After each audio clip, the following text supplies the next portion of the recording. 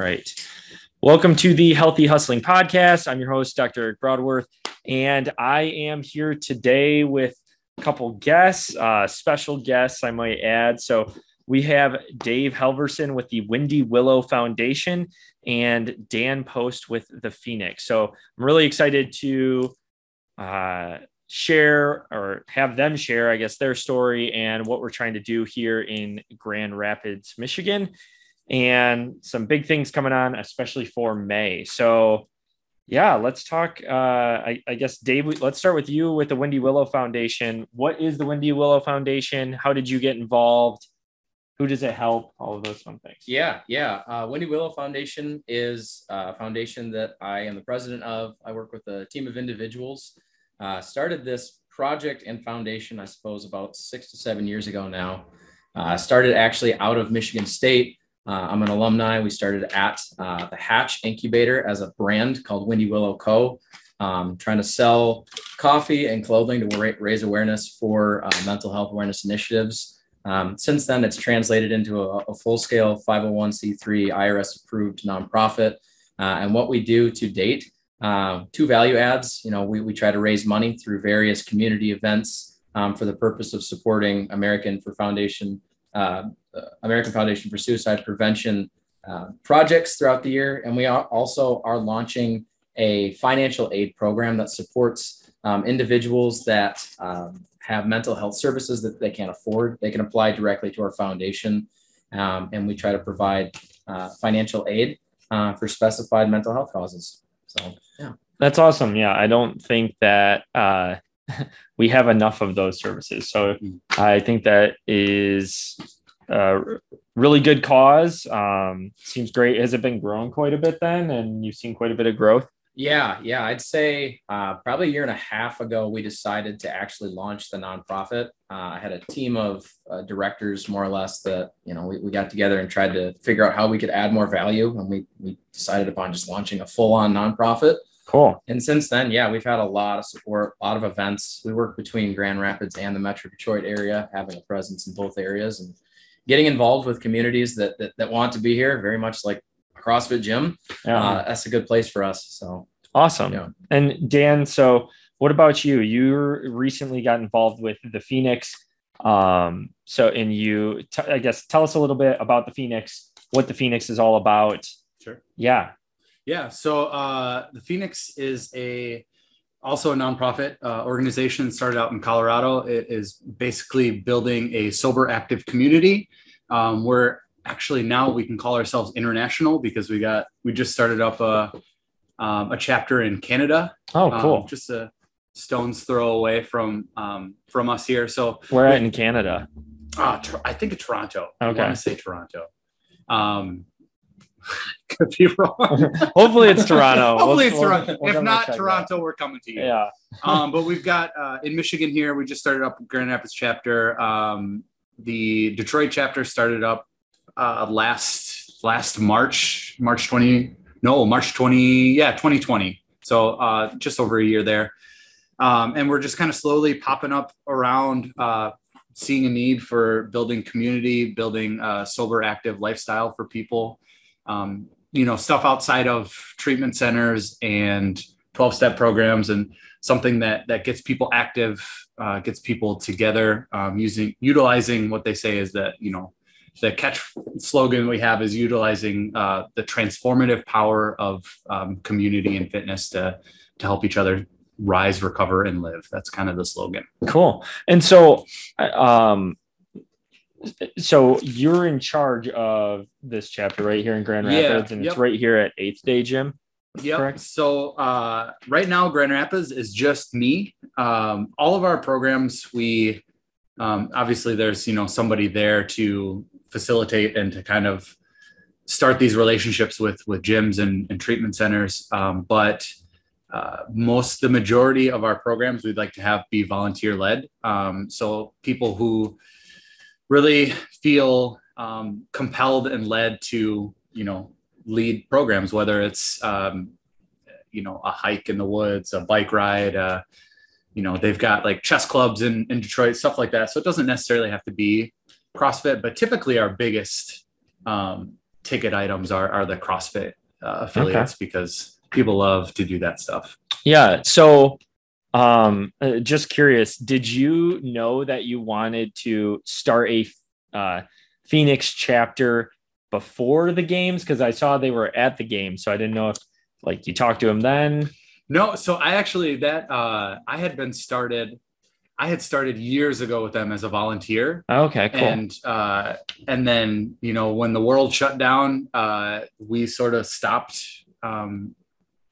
leading programs. It was over at CrossFit Luminary, actually. Oh, okay. And then I got hired as an employee the week of the games. So like my first week of work was the week at the games, and I heard that there was going to be this huge, you know, partnership, and I was like, this is awesome. So that's awesome. Yeah, I did not know that.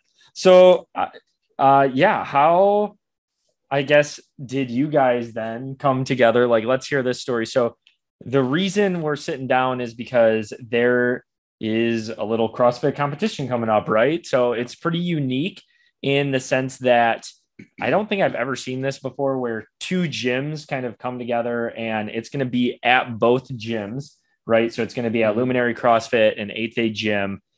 So how did you guys come up with this idea? I think Aaron was the Aaron Norris, current coach at Luminary, obviously has bounced back and forth between Luminary and 8th Day.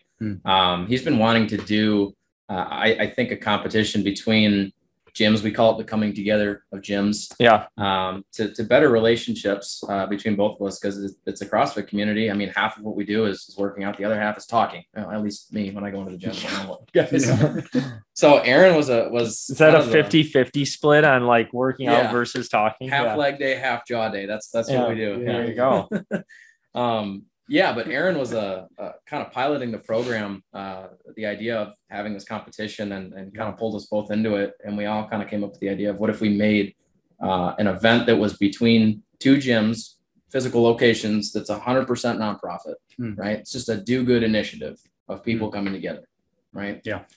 I think we ran with that. Yeah, that's pretty much how it started. Aaron's just like, hey, I want to do this. And we're like, cool, let's do this. Yeah. I feel bad that Aaron's not on here then. So Aaron, if you're listening, I apologize if you wanted to get in on this. He's going to Costa Rica today. Oh yeah. Or Puerto Rico. Puerto Rico. Yeah. 10 degrees outside, and so I don't feel as bad anymore, Aaron, since it's 10 degrees out and you're on your way to Puerto Rico. But hopefully you're going to enjoy it down there. So the CrossFit competition is called Luminate the Day. A little play on words there. I like it. Date is in May, correct? May 21st. It's a Saturday.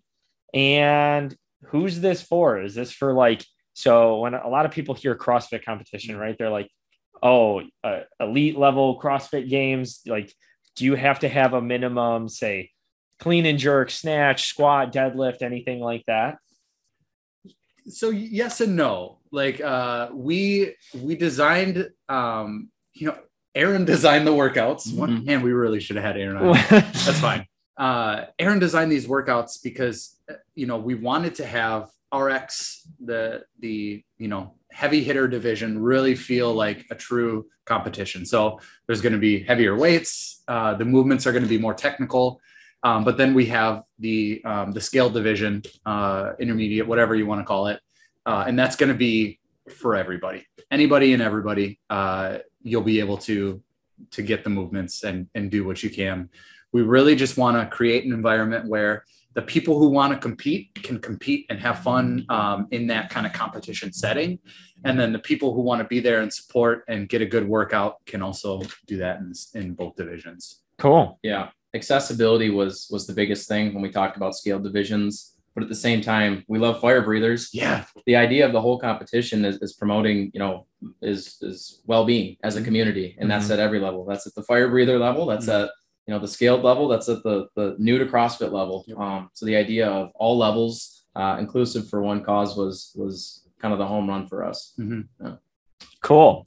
I like it. So so I guess, let's start off with like the RX division.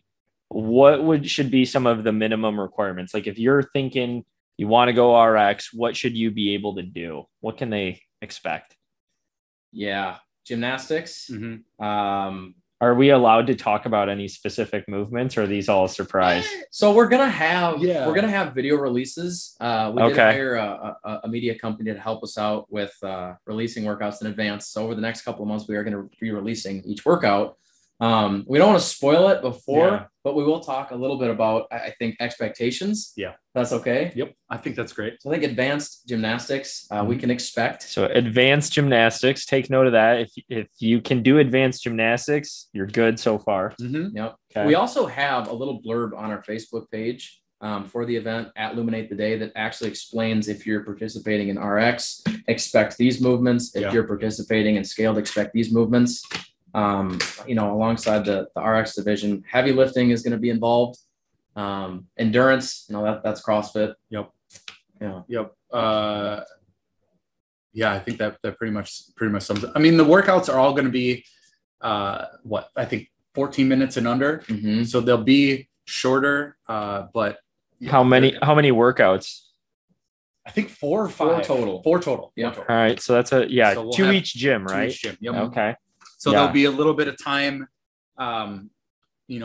between the heats to kind of transition, which also gives time for, if we have vendors, we'll have vendors at both locations. So if they have, if they want to be over at Luminary and at 8th Day, they have time to, take down, set up, or just kind of be here for people.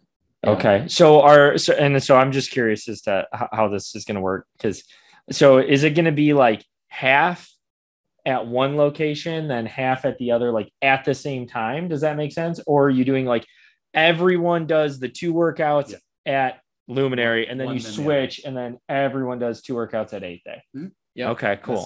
Logistically, it's a little bit more complex for the purpose of, again, really driving home the idea of 2 gyms coming together in future years. I think, our hope was to actually rent out some type of field, like a turf field, and actually host a full-on fitness festival.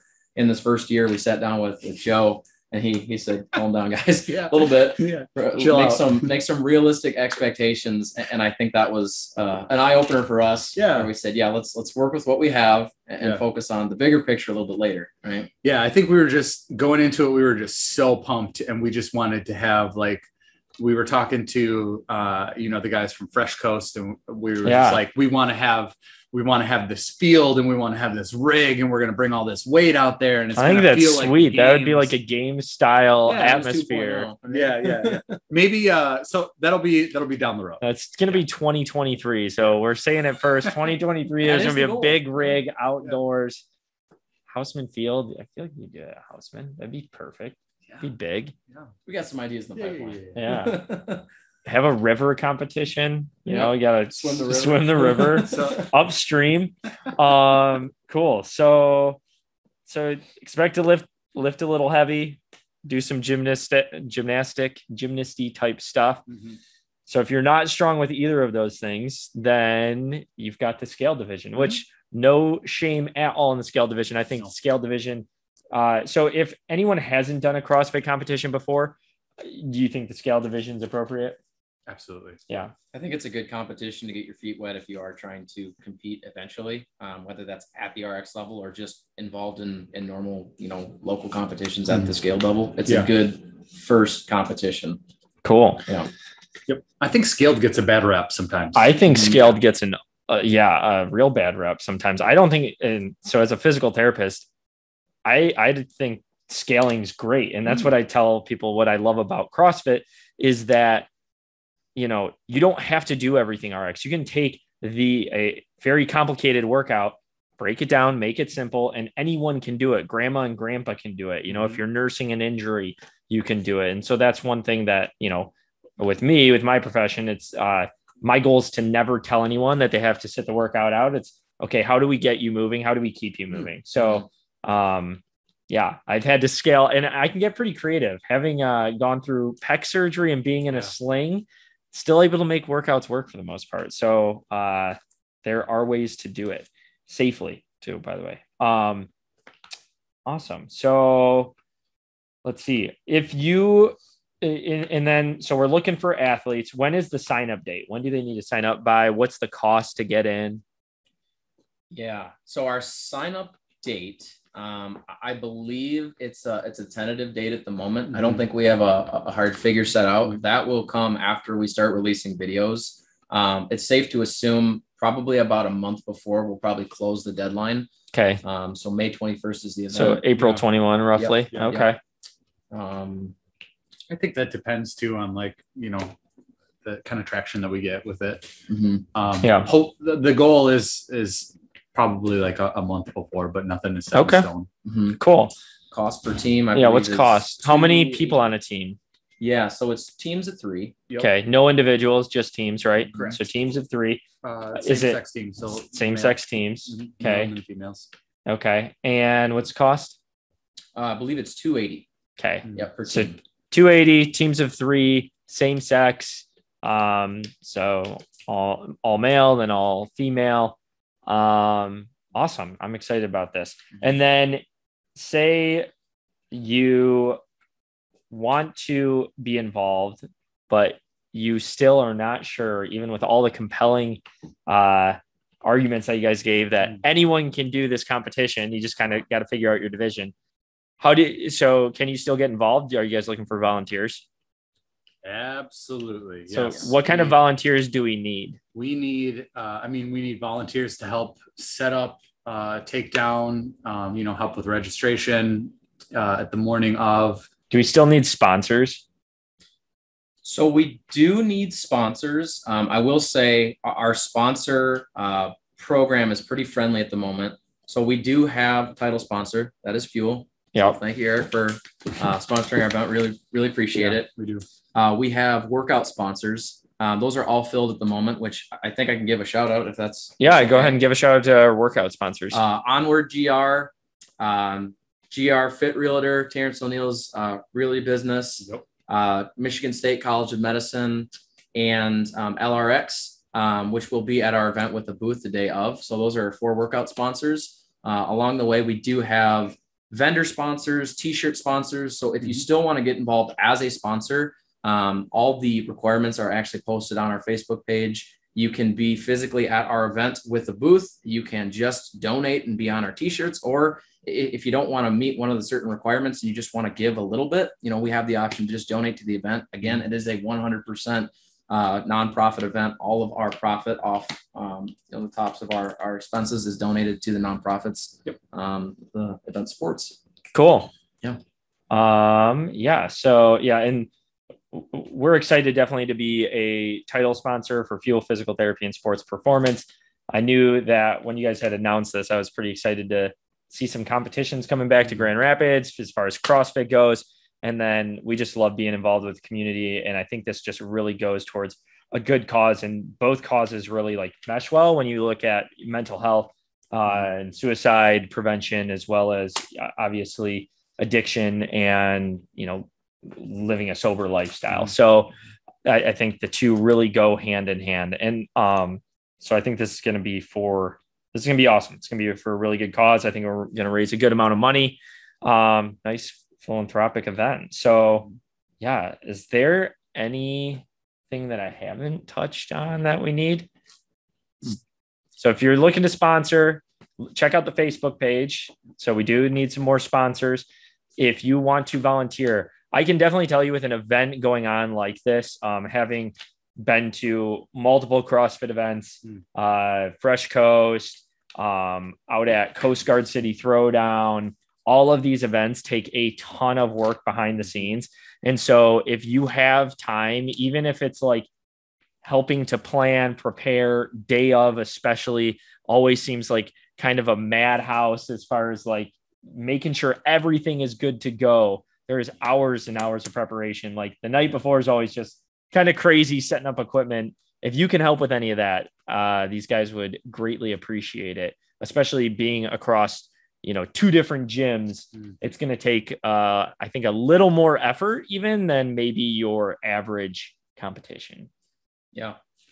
I think one more plug for the nonprofits too, is even if you don't want to get involved in this event, or you can't, these are 2 Grand Rapids based nonprofits that are looking to grow for purely do good initiatives, nonprofit initiatives. We encourage, anybody that's interested in the foundations as a whole to reach out and help us grow. this town is all about relationships and networking. So we're open to that kind of stuff. Yep. Mm-hmm. Yeah. And anybody, Windy Willow obviously has a bunch of resources that are available. Right now, the Phoenix, we have CrossFit classes here, CrossFit and boot camp classes here at 8th Day that are free to attend for anybody. So it's, best thing we can do for nonprofits is help spread that word, word of mouth, tell somebody who might be interested in supporting and being in attendance at events. It's super helpful.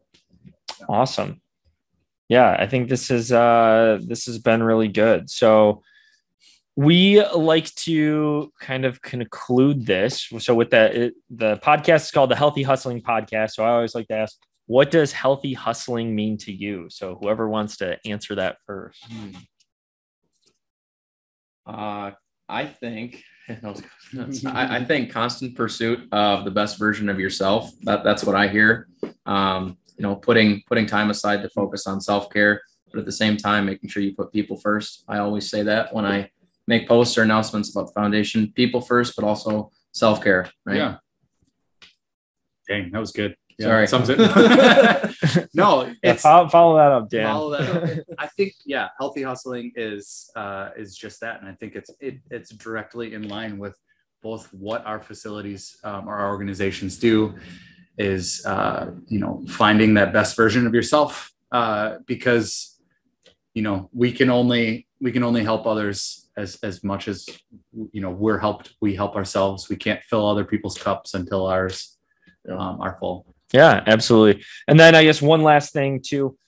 So how should people, if they want to get a hold of you, obviously you've got the Facebook page. So Illuminate the Day, that's the Facebook page.